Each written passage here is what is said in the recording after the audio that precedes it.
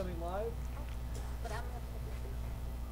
Good morning, St. Mary's. It's Core. And I'm Kames. And we are back. Us troublemakers are back after a long week. But anyway, guys, hopefully you guys didn't miss us too much. But we do want to get a quick announcement to you guys about next week. Exactly a week from today, on Friday, there will be a modified schedule. Here is the modified schedule right here, and please note the addition of a C block in order to view the live stream of the senior presentations. But enough about next week. Let's take a look at the news for today, starting, of course, with the Shea Cafe menu. First off, we got the Global Bowl, which is a Neiman Ranch grass-fed beef or chicken bolognese pasta, and of course the vegetarian-inspired ginger marinated crust organic tofu. That's right. We also got the Farmer's Market with that organic Caesar salad with either chicken or tofu, and a sandwich special, which is a grilled barbecue burger with cheese, or barbecue chicken sliders, or a turkey BLT. Lots of options there. And Core, what do all of these entrees come with? You guys thought I would forget after my long week gone. These lunch offers do come with a drink and a lunchbox cookie. Please keep this in mind when making your lunch purchase. And in student life, congratulations to all of the amazing dancers for compelling concert Pieces of Me last night. Not only were each of the performances awesome to watch, but you made us think about the Say Something project and the messages behind every single piece. That's right. And seniors, next week is it. It's our final special week. Here are Kira and Cam with some more information about our Senior Spirit Week.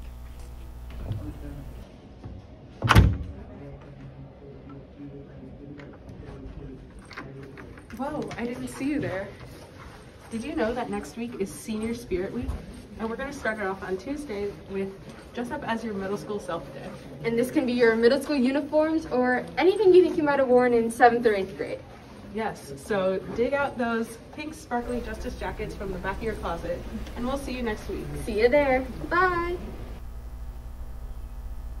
And if you guys still have not received your 2020-21 St. Mary's yearbook, you can pick one up during A Block next Tuesday, June 1st, outside of St. Joseph's Hall. That's right, and attention all students, all library materials are due back today. Materials for research projects will remain on cards so that you can access them in the library. If you need to access any of these after school hours, you can use the copier to copy materials to take home, but all of the physical copies will need to remain in the library at this point.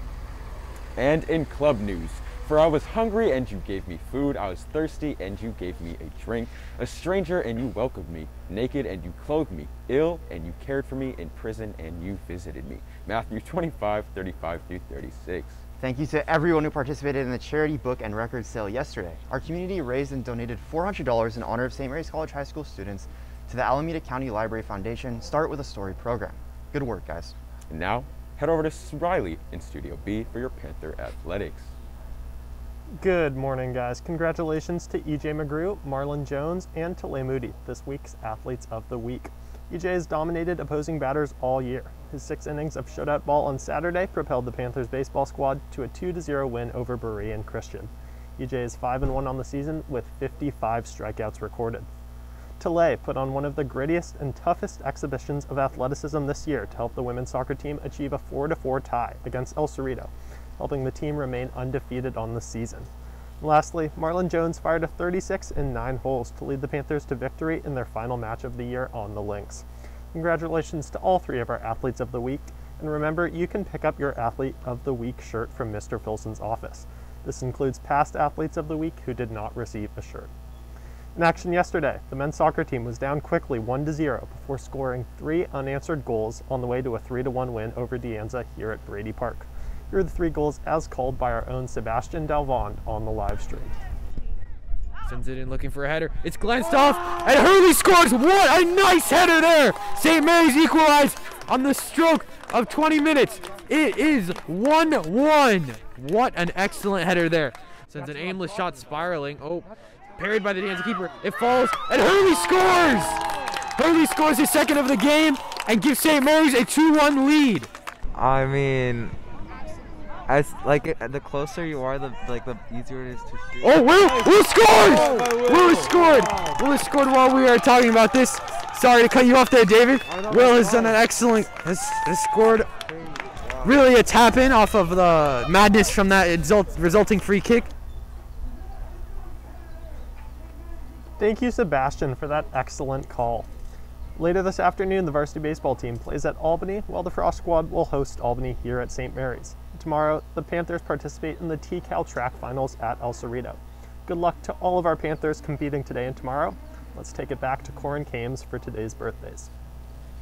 Thank you, Riley, and good luck to all athletics. And birthdays today, we'd like to wish a very happy birthday to Isabella Getman-Mitchell, Jalen Jones, and a big one too, Miss Konechny. And this weekend to Shivaj Brar, Cole Leschik, Isabella Perez, Dana Rodriguez, and Kareem Weaver. Happy birthday to ya. Happy birthday to ya. Happy birthday to you. And before we sign off today, guys, it's important to make note of the purpose of this weekend. We remember the men and women of the United States Armed Forces who sacrificed their lives in service of this country and the American people. They have made the ultimate sacrifice for all of us. This year, we also remember over 500,000 Americans who have died from the COVID during pandemic. We take a moment to pause and think of all who have passed away as St. Mary's very own Mr. Filson plays taps. So let us remember.